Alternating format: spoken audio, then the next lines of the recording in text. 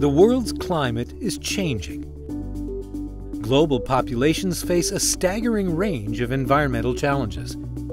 The need for clean technologies that can help us mitigate the effects of these changes is more important and more valuable than ever before.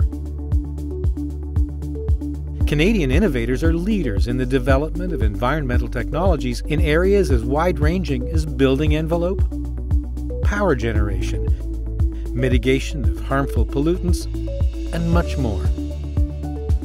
But getting them to market in a global economy that's hungry for solutions means it's imperative to substantiate performance claims and show buyers performance guarantees.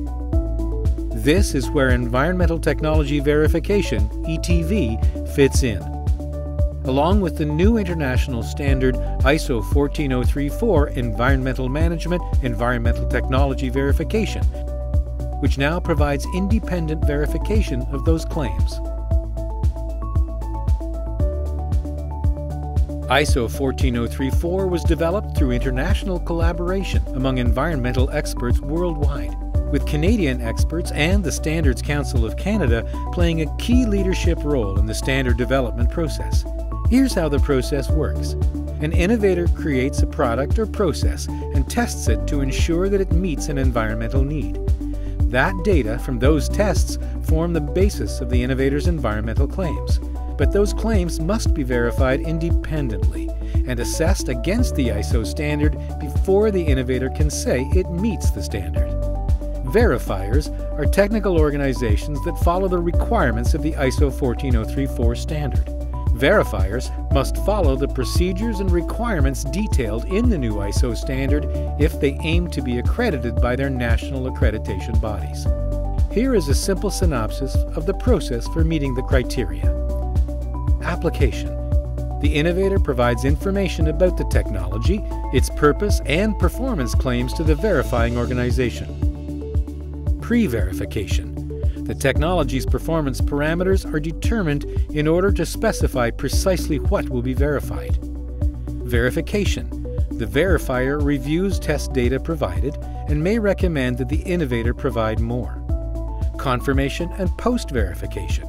Results are shared with the innovator, and if everything is in line, the verification of the performance parameters will be published and the standard has been met. For the innovator, ETV and the new global standard are welcome news. If you think about it, adhering to the international standard clearly demonstrates that the outcomes you're stating are true and repeatable. Going through the ETV process gives the innovator the credible information, the seal of approval, that backs up your performance claims.